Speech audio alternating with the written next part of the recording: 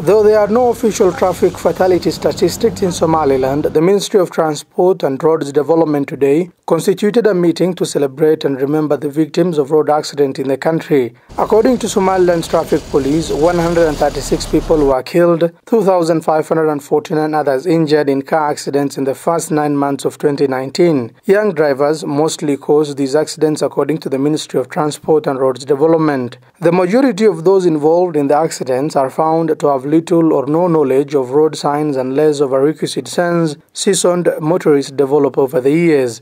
A combination of reckless habits, including talking on mobile phones while driving, high speed, crowded streets and overflowing sidewalks, add to the very poor civic sense of most drivers. Somaliland's Assistant Minister for Transport and Roads Development, Sahal Mohammed, who led Somalilanders in celebrating and remembering the victims of road accidents in the country, said commemorating those affected is an important event. We need to be aware of the importance of the commemoration of the World Day of Remembrance for road traffic victims. We need to be vigilant on the drivers.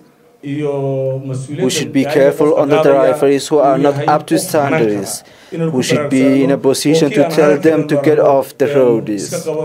The World Day of Remembrance for road traffic victims takes place on the third Sunday in November every year as the appropriate acknowledgement of victims of road traffic crashes and their families. More than half of all road traffic deaths are among vulnerable road users, pedestrians, cyclists and motorcyclists.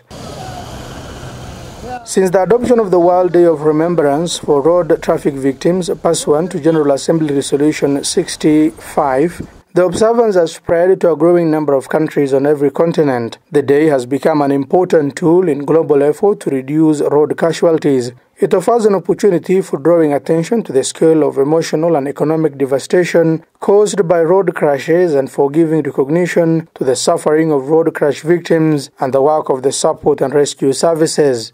Yunis Dekow, CBA News, Hargeysa.